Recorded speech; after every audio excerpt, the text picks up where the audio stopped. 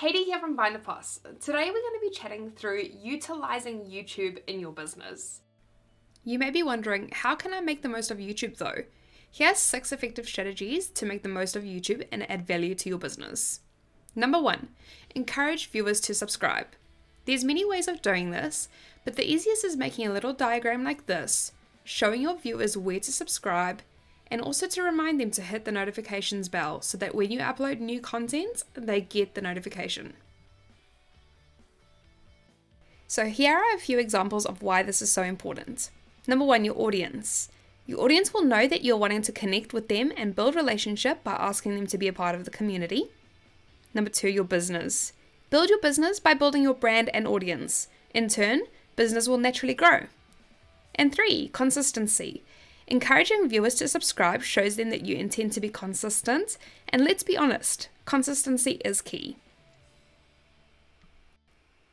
Number 2, share your videos on all other platforms. Link your videos to as many platforms you have available, whether it's your website, LinkedIn, Facebook, Instagram, etc. Number 3, use relevant keywords in a video's title, tags, and description. Here's an example.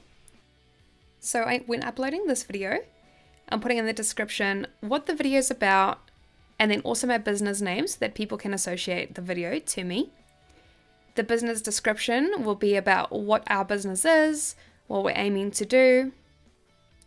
And then lastly, onto the tags. We're inserting all the words that are relevant to us, our industry, and what we feel like our audience is going to be searching up. Experiment with different titles and descriptions. Selecting relevant keywords to increase hits is a common SEO strategy for marketing. Number 1, it helps audiences find content that interests them. And number 2, it targets the market within your specific niche.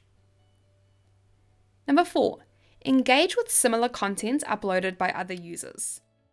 So try and be active as much as possible within your industry. This is effective because number 1, those users might come across your videos and your channel as well as their audience. Number 2, it will show your encouragement and your genuine involvement in your industry. And lastly, do this with videos and content that have a similar topic, interest, or theme as yours to attract new viewers. Number 5, curate playlists. So when you upload a YouTube video, you're able to create a series, basically. Say for instance, I want to create a new playlist and I want to name it, let's say, Chats with Haiti. Okay, I'm going to go create a new playlist, type it in, and push create. This way, each time I create a new video and I upload it to YouTube, I can select which playlist I want to add it to. This is really good and effective if you follow a consistent theme. It's a good way of organizing them. Perhaps you upload a video every Wednesday. You could compile these into a series called Weekly Wednesdays. Your playlist will then appear on your channel's page right below your uploaded videos. And number 6, upload content regularly. This adds relevance to your brand and shows consistency.